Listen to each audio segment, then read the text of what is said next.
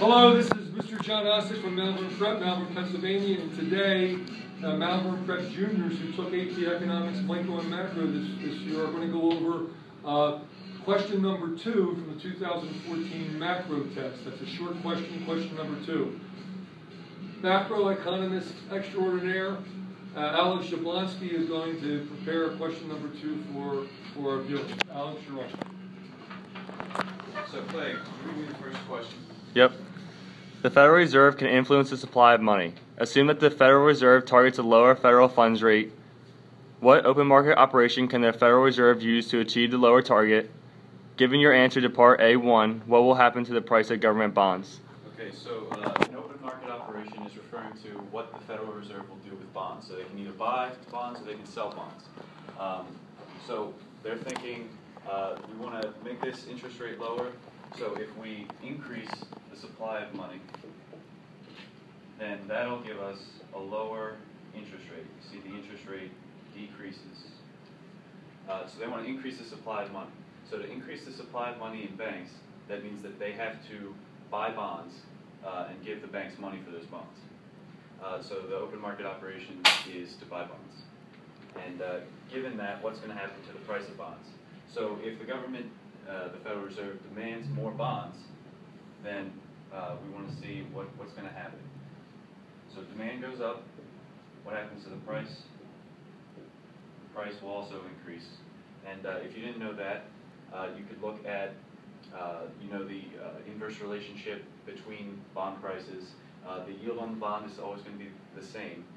But since the interest rate went down from their buying bonds, if interest rates go down, then the price has to go up because of the inverse relationship.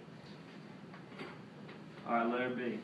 Using a correctly labeled graph of the money market, show the effect of the open market operation from part A1 on the nominal interest rate.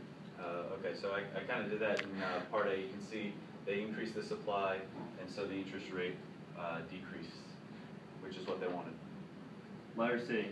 Assume that the Federal Reserve buys government bonds from commercial banks. Based only on this transaction, will a level of required reserves in the commercial banks increase, decrease, or remain the same?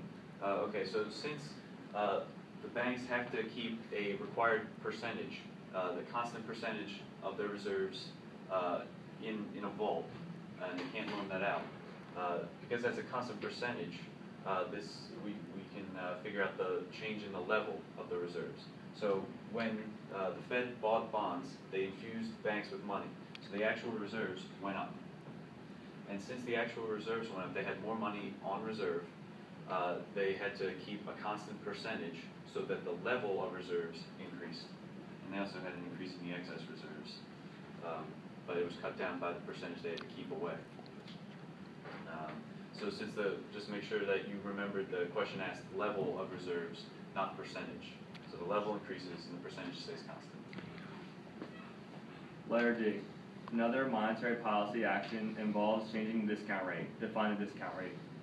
The discount rate, whenever you remember discount rate, Fed funds rate together, they're similar, but they're different.